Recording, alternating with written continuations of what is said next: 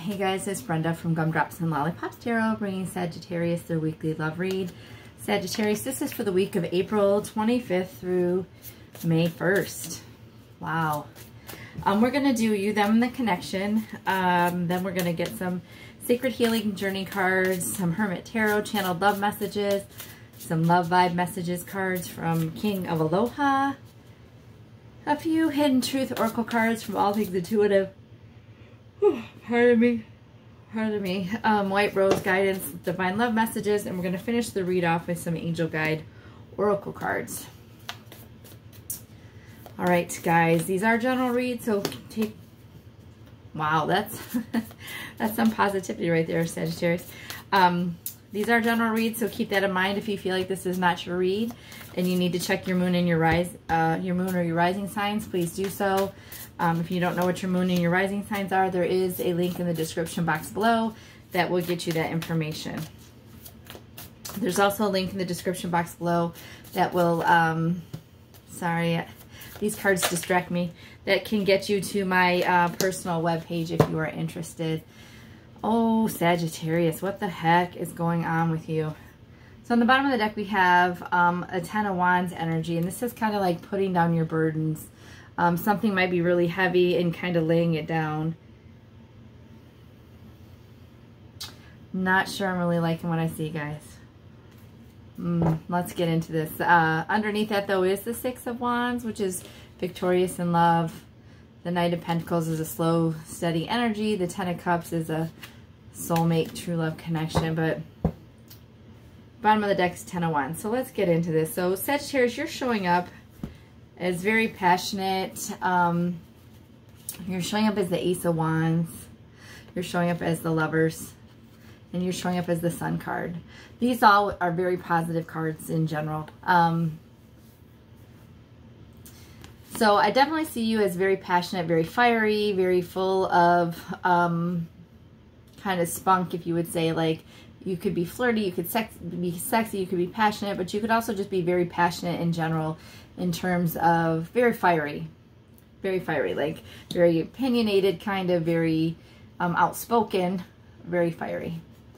You're definitely showing up as positive and optimistic and joyful, or perhaps that you might be pregnant, but lots of joy, lots of happiness, lots of passion. And then we have this card here, which is the Lover's card. So the Lover's card is true love, soulmate energy, a marriage, a union, but it's also a choice in love.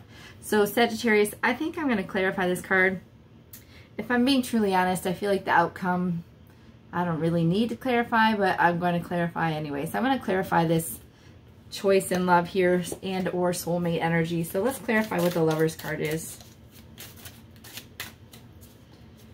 Wow, all those wanted to fly out. Let's clarify what this Lover's energy is for Sagittarius.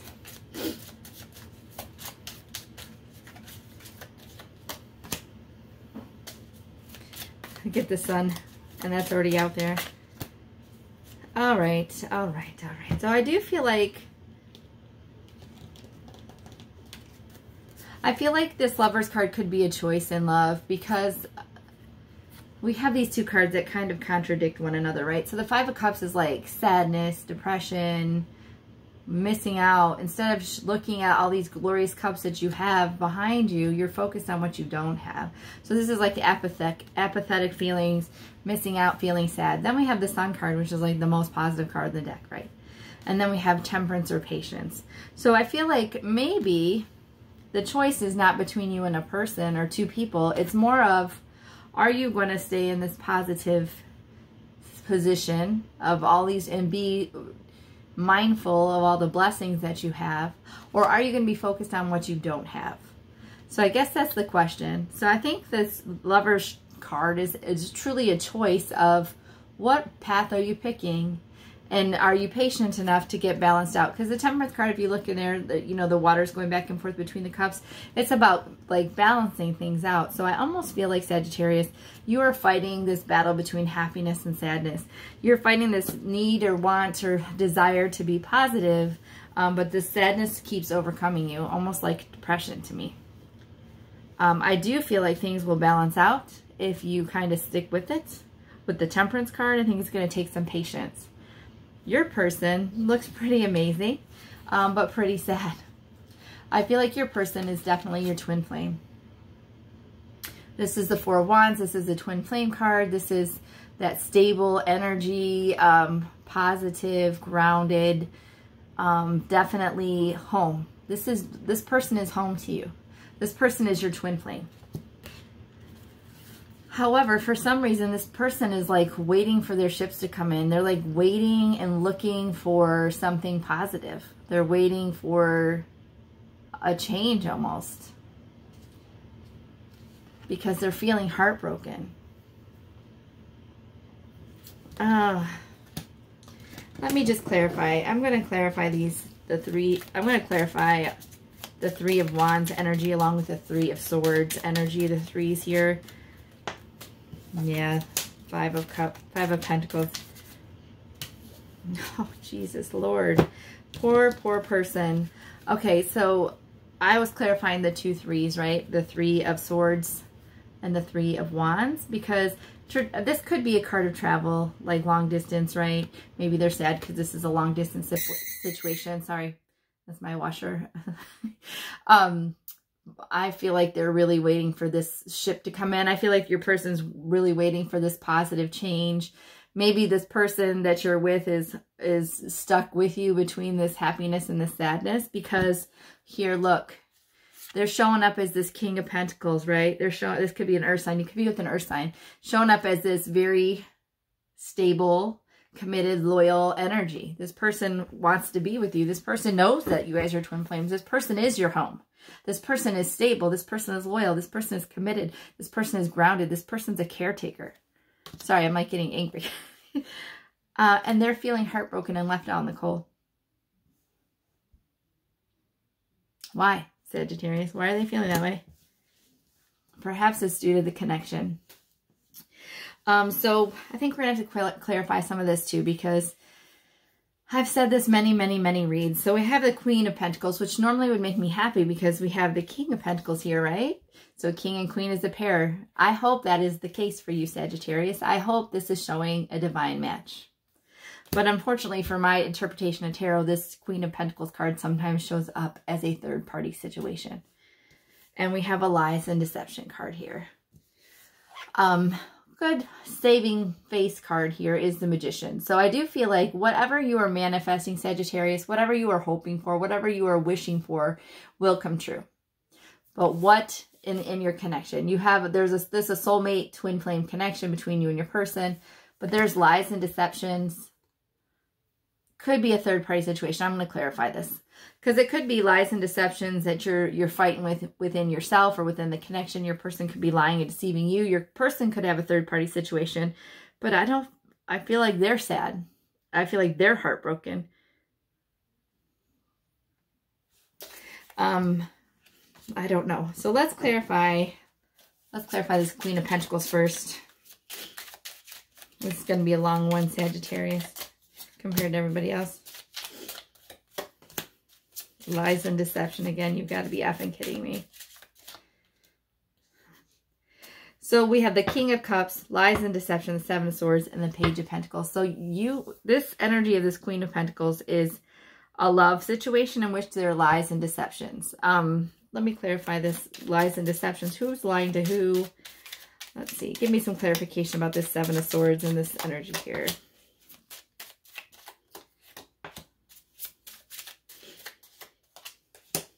Ugh. Yeah.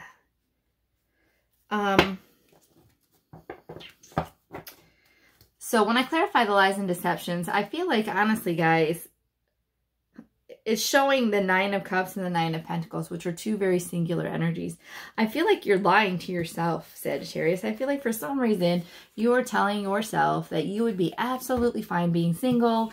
You would be absolutely fine on your own. You would be absolutely fine being independent. And I think that's all effing lies. I think that's all lies. I think you're lying to yourself. I think you love this person, potentially. I think you love this person. in your energy, this King of Cups here, but there's lies and deceptions. I think it's potentially what you're telling yourself, to be truly honest. But these energies, I have their pages, so they're like immature energy. I honestly feel like Sagittarius, you know that you have a good thing. I think you get stuck up in your back and forth between being happy and being sad, and you're trying to kind of get that in balance. I don't think it is in balance. I think you're lying and deceiving yourself. And when you get frustrated, you feel like you can be single. You can be single. You'll probably be okay single success-wise. But is that what you really want? I think you're lying to yourself. I do feel a little bit better. I do feel like this is potentially not a third party necessarily after I get everything kind of clarified. More so like a battle between happiness and depression, to be truly honest. And that these are actually counterparts. And that these are actually twin flame soulmate connections. So I'm not sure what you're doing, Sagittarius. You're feeling burdened about something. So maybe this burden will just drop. Maybe you will drop this burden and things will get better.